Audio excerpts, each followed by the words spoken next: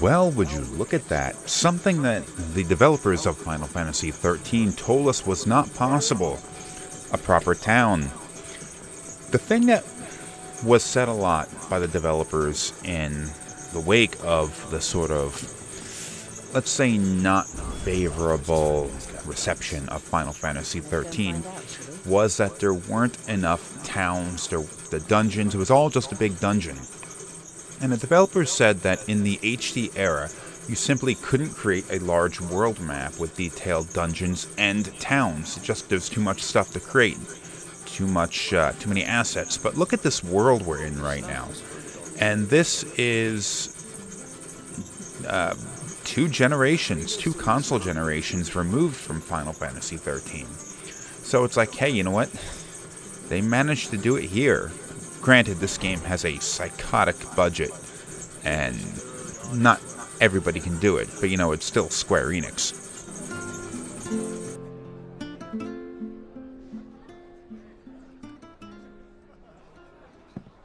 Excuse me.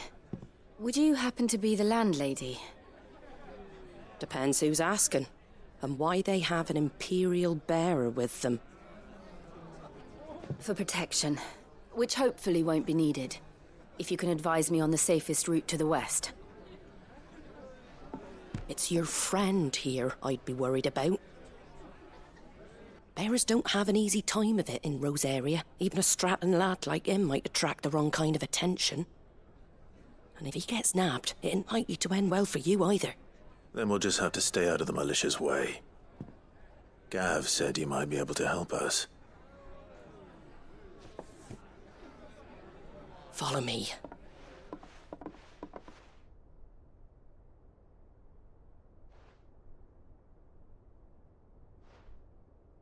Sorry for before. Can't be too wary of strangers asking questions in our game. I'm Martha, an old friend of Sid's. He said he had high hopes for a bearer who joined recently. I expect that's you. So, where is it you're headed? For Phoenix Gate. We have questions that need answering. Is that so? Well, if you want to avoid the garrison, the road through Eastpool's your best bet. Or it would be, if the bridge hadn't collapsed. A right bloomin' nuisance it is. We've had no trade with the village for weeks. I did ask our carpenter to take a look at it. But he went out on another job, and he hasn't come back. Do you think something might have happened to him? Fingers crossed he's just taking his time. The alternative don't bear thinking about. We'll find him. And make sure he's safe.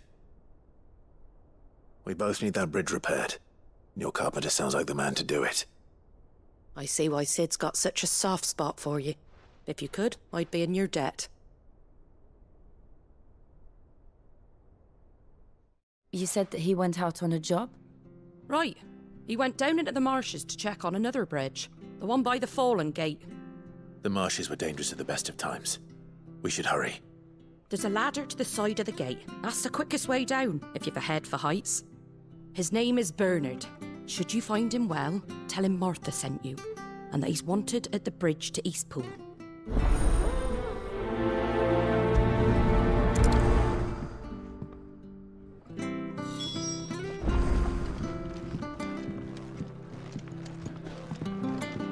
To the marshes, then. Let's find that ladder.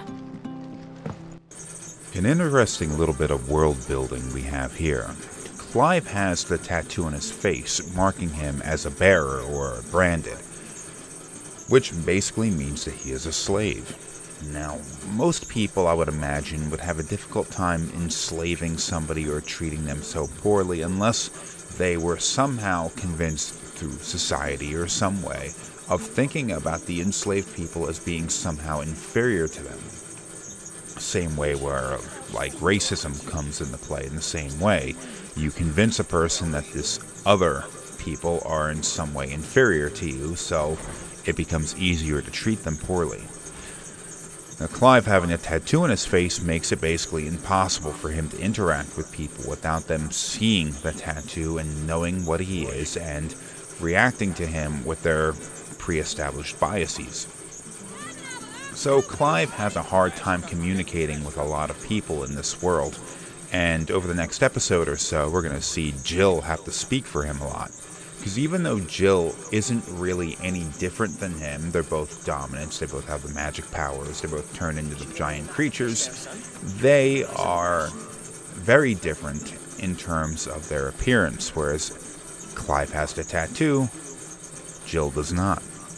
I guess that does go a little ways into pointing out how ridiculous the entire concept is, the whole racism aspect of this and the whole slavery is. That the two of these characters are basically just not different at all, but people will react to one a certain way only because they know something about them that doesn't really have anything to do with like who they are as a person, just more of what they are. Now, of course, you'll see there are incidents where there are characters that are dominants or characters. I imagine we're going to see it too, that there are characters that are bearers who are legitimately shitty people. And perhaps the fact that they had all of this power jived with their personality to create a person who was really just power hungry, or I would imagine it's, let's put it a different way. You have all of these characters running around, and a lot of them have powers. You would expect that you sort of have a world where the people with the powers somehow assert their dominance over everyone else, even if they are in a sort of minority. They're sort of an elite people because they have physical abilities that the other people can't match. This puts them in a unique position to sort of dominate the rest of the world. But we see it in this game, and we also see something similar in the Dragon Age series, where mages, or bearers and dominants, are oftentimes just treated very poorly by the majority of people who have significantly lesser power. I guess since we've seen it in the Dragon Age series before this, it's not a particularly unique thing, but it is something worth pointing out. Thank you, my lady. You saved my life. Not at all. You're Bernard the Carpenter, yes? I am.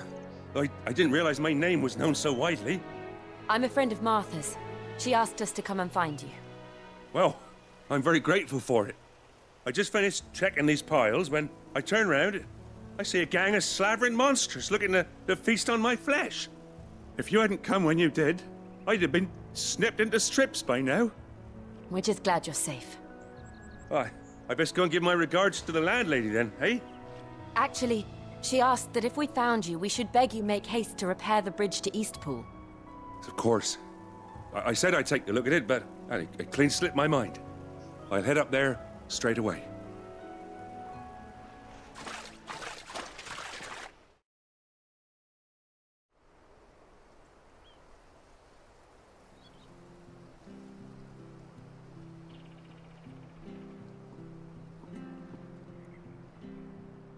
The trusses are still sturdy. It's just a matter of replacing the stringers and relining the deck. I'll have it done in no time. Thank you, Bernard. We were hoping to take the road to Eastpool ourselves. We're very grateful for your help. And sorry for asking this of you after what you've been through. I owe you my life. Fixing a bridge is the least I can do. Thank you, my lady. And you too, son. You're with Sid, ain't ya? Me and him, we go way back. Not as far as Martha, mind, but far enough. I see. Well, I best get cracking then. You go and let Martha know I'm all right, and she'll have her bridge back soon enough. We will.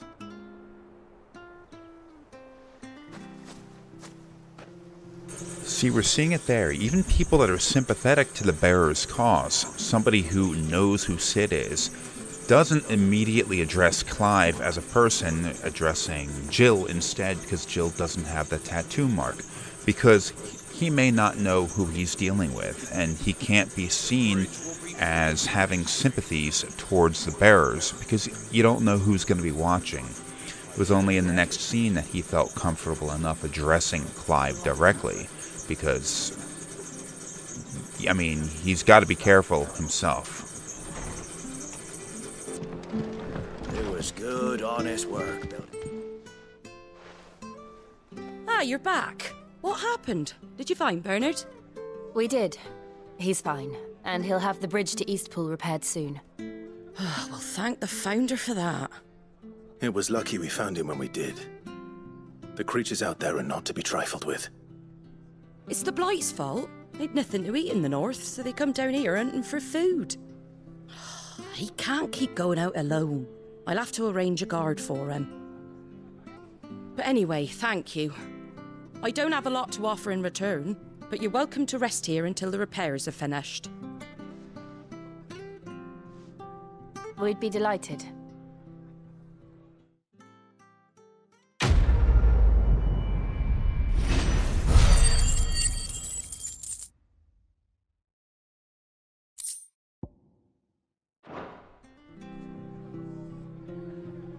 Can I get you a drink or anything while you wait?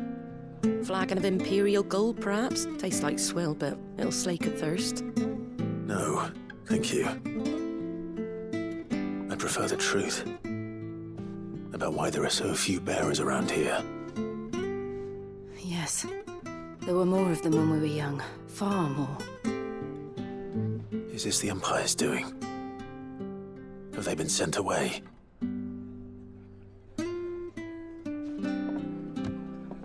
They have, aye. Either to the Legions or Oriflamme. Seems the miners at Drake's Head are having a hard time keeping up with demand of late, so the bearers make up the shortfall. Time was they used to dole out crystals like sugar plums even down here in the provinces, but not anymore. Nowadays, they'll jump at any excuse to confiscate our bearers so they can be put to work elsewhere. I always knew the Empire treated their branded like shit, but after seeing it with my own eyes, well...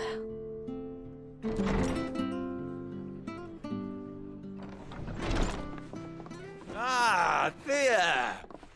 Congratulations on the new arrival. And you got the little laddie with you? It was a bearer. The boy I carried for 9 long moons. A bloody bearer. Oh, you poor thing. You gave it to the constables then? Just left it at the garrison, aye. Let them deal with it. Couldn't wait to be rid of the blasted thing. Been wanting it gone since the moment I found out. Well, it's all dealt with now. So no harm done, eh? Mum, you weren't my brother, was he? No. But you'll have one soon enough. You just have to be patient. All right? All right.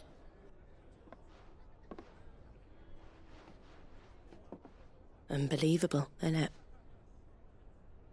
Bearers may have been looked down on back in Archduke Elwin's day, but they were still human beings. Now they've fallen so far, a beggar wouldn't spit on them.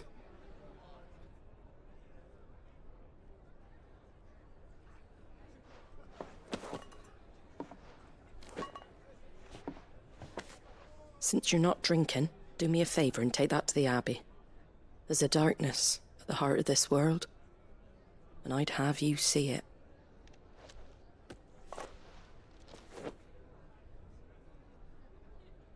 And we'll see it at an abbey. Glademond Abbey, on the shore of Sorrowise Bay. The abbot there is a friend. Tell him Martha sent you, and he'll show you what I mean. Understood.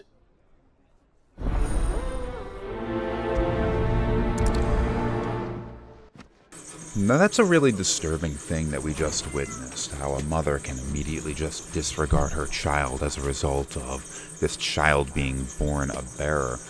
But I think it also points out something a little bit odd there. Because I had assumed that, I mean, it might still be the case the way genetics work out, but I had assumed that whether someone was born a bearer or not would be the result of like just a purely genetic influence. So your mother is a bearer, your father is a bearer, and you would end up being a bearer. Now, it's possible that it's just a kind of recessive gene and it can crop back up without when you least expect it, you know? But it seems as though maybe it just kind of is random, because obviously she wasn't a bearer, or she would have been found out. That whoever she had the kid with would have been a bearer, or they would have found out, and obviously her older son wasn't the bearer either. So why did this one kid just sort of come out as a bearer? It kind of points to maybe an external influence, sort of like how in Mass Effect you have the, what do they call them? Those Element Zero people that can use magic.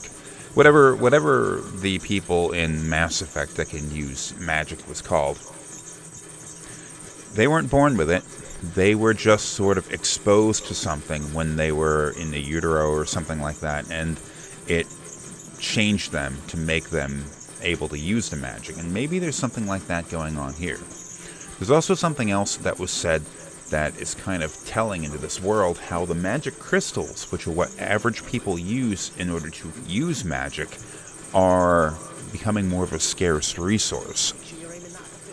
And magic is something that this world is very dependent on. You see people walking around with the magic crystals, somebody back there using it to cast ice on some fish. Seems to be something that the world relies on. I knew that children were tested, that a bearer's fate was decided at birth. And assumed it was best for all concerned. I know. But for a child to be blamed, to be hated by its parents through no fault of its own. We knew nothing of what it meant to be born that way, did we? No. It's just kind of tragic that this world is so dependent on people that it looks so far down upon. And now that Clive and Jill are adults and they're seeing what the world is like, perhaps, well, Clive a little bit more so than, you know what, even Jill, the people she was with treated her very poorly. They're seeing what the world is like from this other perspectives, and it definitely sucks.